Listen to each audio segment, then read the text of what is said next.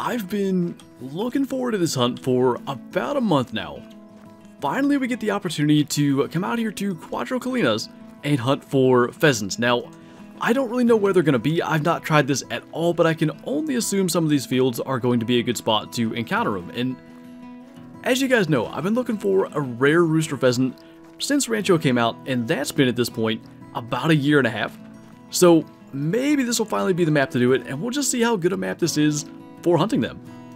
And one thing's for sure, this is not what I expected to see, but it is kind of a part of what I think will make this hunt extra interesting.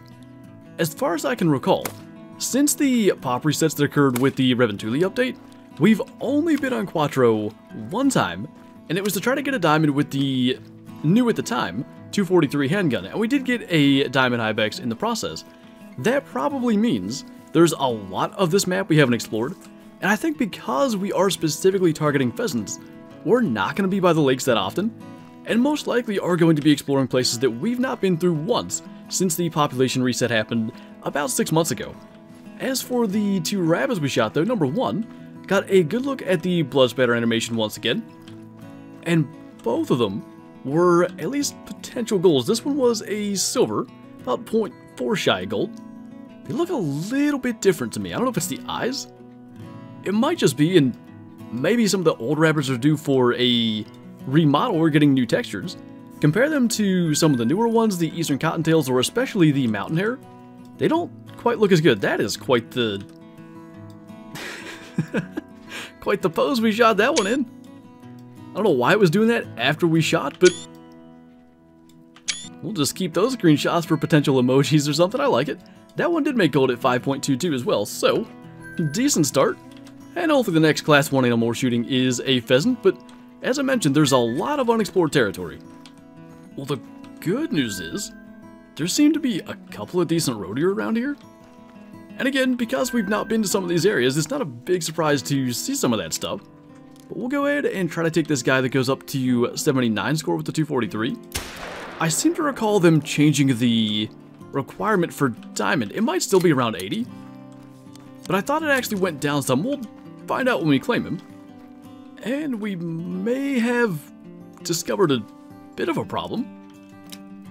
Is it roe deer related or map related? That's the real question, because I noticed those rabbits hung around. He's just refusing to go anywhere, so we'll shoot him too. And we'll pay close attention to that as we go along. Again, the spook radius for gunshots has been increased, so there was no good reason he should have hung around to begin with, let alone the fact that he was in the fleeing state and just standing there looking as if he was alert. As for the first one, 76 score, not too bad. Diamond is 81.86, so maybe they lowered it and it's still higher than I thought. Even still, this guy's within 5. Left long shot at 208 meters from the 243. And then, unfortunately, we're not going to be able to really learn anything by shooting this one, but, I mean, it was just standing there. We might as well get the kill from it. And I think maybe even a shot at gold. Again, he's 56 scores, not as big as I thought. Good bit shy of gold. And we will pay close attention as we go along as to whether or not it's a map issue, roe deer issue, or what's going on, because I can't say I've seen it anywhere else. And almost predictably, they are in the fields that are a little tougher to hunt. I don't even know if we can hit that. We may shoot it off the ground just for the sake of it. That'll get him. And I didn't know this, but these types of fields actually aren't marked on the map. So that'll be one thing to pay attention to. I've really never looked that closely at it. Got another rooster coming out of there, a little bit of a bigger one. But, oh, they're all through here. I think that was a hen. I have the 10 gauge, so I would imagine any pheasants we can actually hit are going to be in trouble. But I do think it kind of gives us more ground to hunt than I thought there was. I just didn't realize places like this were just not marked. As for the one that we got with the shotgun, as we have, I think, another hen going by. That is a rooster. The shot did not quite impact. Wait a minute. Those are both... there are a ton of roosters here. Halfway decent shooting would help. We got them that time. Missed that one too. I thought the 10 gauge was going to be a good idea, but if we can't hit them, it's really not going to matter what we have. But I do think whatever changed, and that seemed like it came with the New England Mountains update, they flush from further away, so it might not be as simple as just kind of running at them. Now that the smoke's kind of cleared though, we do have a molting, ended up being a silver, just barely for our first one. I think we did, and we ended up shooting the other one, so we gotta go back and find it. But the actual first one that we shot with the shotgun, I think that was a rooster too. And then we have the one that we shot with the 22. One got away. I mean, there were at least 4 rooster pheasants all down in here. But again, as I mentioned, only really the one flushed close enough for us to get it. The other 2 that came past that we shot the last one out of, they had already flushed once and then came back our way. So I'm not really sure what to make of that. But I guess it would have been somewhere up in here. May actually need the dog's help, because I can't remember where that was. I know we didn't claim it. There's one there that I thought was the one that we shot with the 22. We will sort through this and find out one way or another.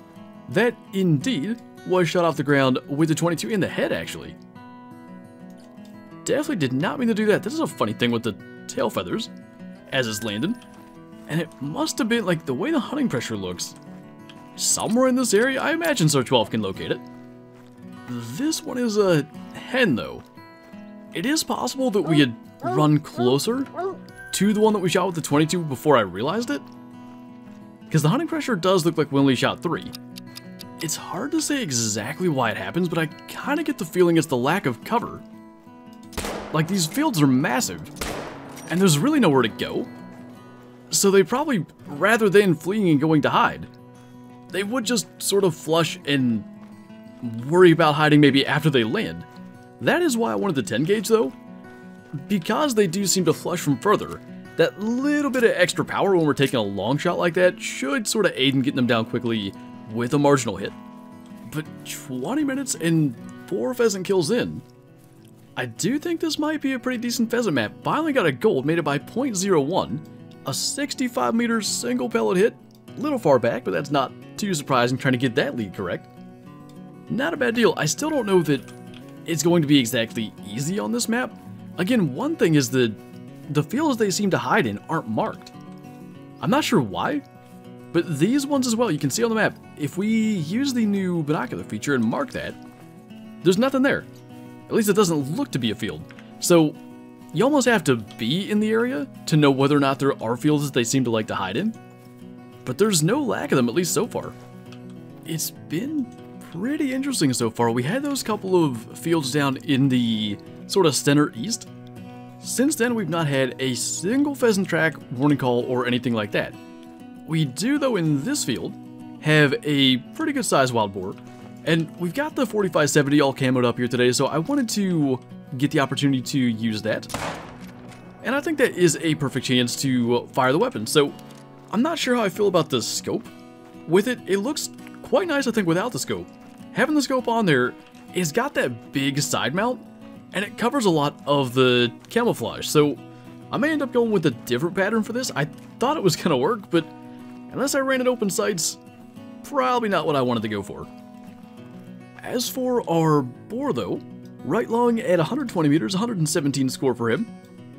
I think, isn't the estimate 186 to 240?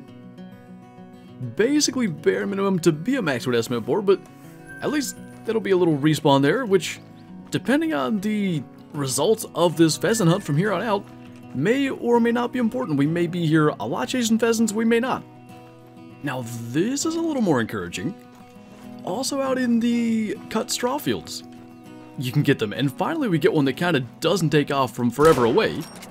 I think we hit that. Second shot will confirm we can take it down. And by the way, this is the Cuatro Colinas net camo we have on the 10 gauge, just to fit with the map. But I do like that. That gives me a little more optimism, because that was one of the reasons I was so encouraged with pheasants being added to Cuatro.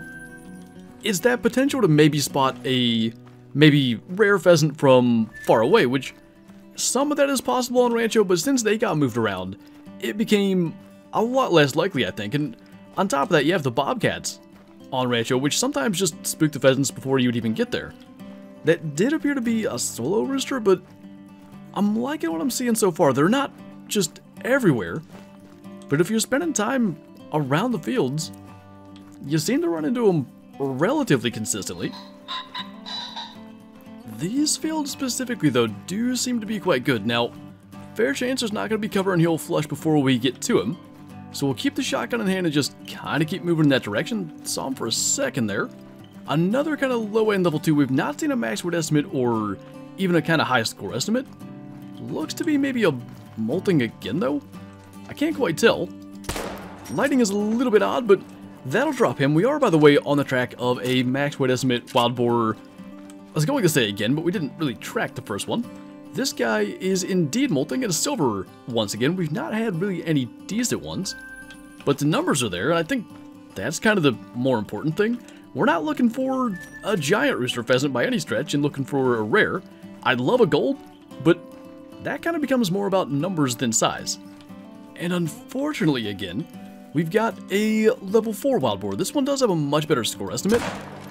Gonna be tough, I think, with the 4570 to get a vital. We may have. Health was dropping relatively quickly, and I don't think there's any chance of a level 4 wild boar making diamond. I believe feral pigs can, and they are scored on the same scale. But wild boar are a base game species. They've been here from the very beginning, and I can't recall ever seeing that anywhere in the community. Regardless, he's dead right there. Looking like maybe 2 intestine shots, though. Or even intestine and non-vital. That's kind of impressive for the 4570 to get him down that fast. A 129 score is solid. Still 15 shy of diamond, and unfortunately wouldn't have been a diamond even if he had the high enough score since we didn't make the shot, but good to get him down, another decent size one. And, you know, apparently doesn't matter what we're chasing, we're kicking him out of the fields. Now, kind of as expected, it's getting tougher to find pheasants as we get well beyond their feed time, and you would expect them to leave the fields and rest maybe in the trees, or I don't really know where. I thought maybe some of the little groves that you have like along this lake, I think there were some in, maybe it was these fields. It's really sort of short trees and stuff that I thought would make good resting area for pheasants, and that's not to say it wouldn't realistically, but I haven't seen a single pheasant in those areas, so I'm just not quite sure where to find them next. But I don't want to only reset back to their feed time over and over and over again. That was a decent rabbit as we continue through here, but I'd like to be able to have an idea of where to go at any time on Cuatro. So we're going to continue just forward from here and see if we can find some resting somewhere. Well, that's kind of good news. Hard to say if that's the one that we have to track of. And we're not that far away from the fields, which I find interesting. Because that was the approach I went with to begin with. Just like trying to find areas near the fields. I have no idea if we can get that. He acted hit, so I think we'll end up getting him despite the sort of blind shot. Just shooting at the outline there, and the weight on the spotting estimate and the fur type there would match the tracks. That was the right one.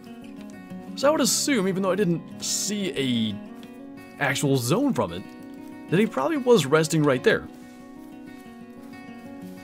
I like that it's not too far away from the fields.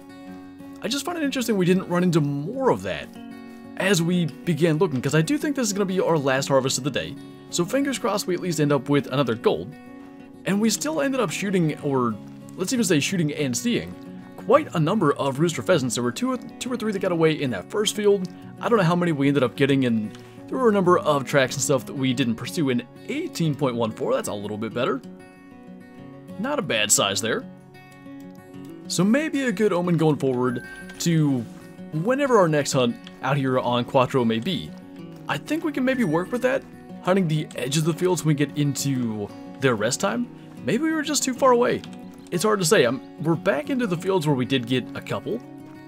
And definitely looks like the northwest and sort of the east center of the map are some of the better areas, at least that we encountered today, as we looked for pheasants. And I do think it's going to be a decent map for them. We just have to figure out the best places to go after them. But anyway, that is officially going to do it for this video. So as always, thank you guys for watching, and I'll see you next time.